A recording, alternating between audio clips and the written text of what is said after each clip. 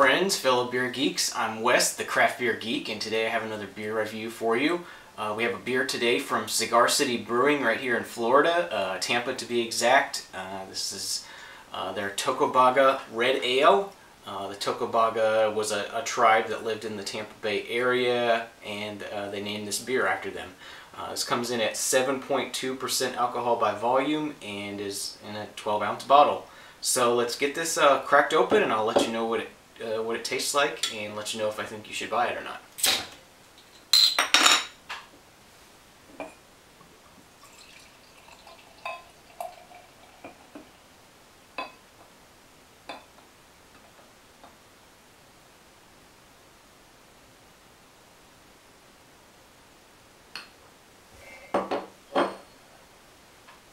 Okay, so as you can see, we got it poured out here. It is a nice, really almost a ruby red color.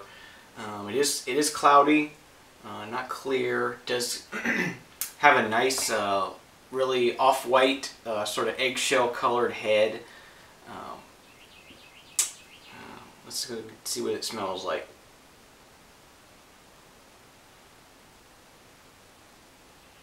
Has sort of a very sweet, hoppy aroma to it. Almost like a pineapple aroma in here. Yeah. So I'm ready to go ahead and give this a taste and let you know what I think of it. Cheers.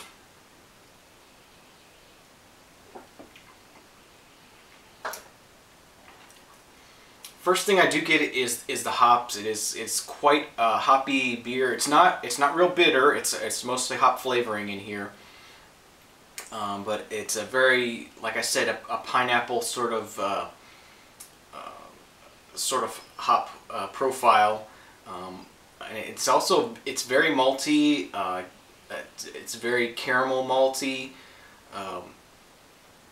The mouthfeel is sort of a medium mouthfeel. It's you know, it's not light, but it's not super heavy and thick. You know, it's kind of what you'd expect for a around a 7% alcohol beer.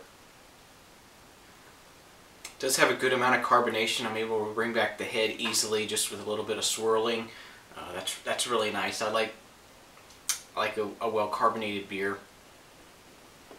But yeah, that's a very nice flavor profile with sort of the pineapple notes from the hops and the caramelly sort of breadiness of the malts. It's sort of like a pineapple upside down cake sort of flavor. Very tasty. But yeah, sort of that caramelized sugar with the pineapple. Really good flavorful beer. I'm really liking this. I'm gonna have to get down to Cigar City at some point and do a brewery tour there, and I know they have some special stuff in their tasting room down there that would be interesting to see. It's kind of funny. I've been to more breweries in Wisconsin than I have in Florida, so have to get out and do some traveling here in the state and visit some of the other breweries.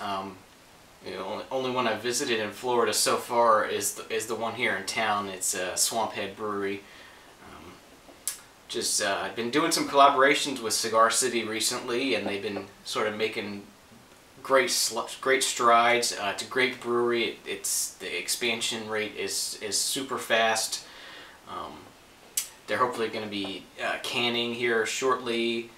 They've been bottling a few of their beers here and there, just some special releases in bottles, but it's mostly just on tap around Florida. But like I said, they've started off. It's a small town. They've started off small, and they're growing really fast.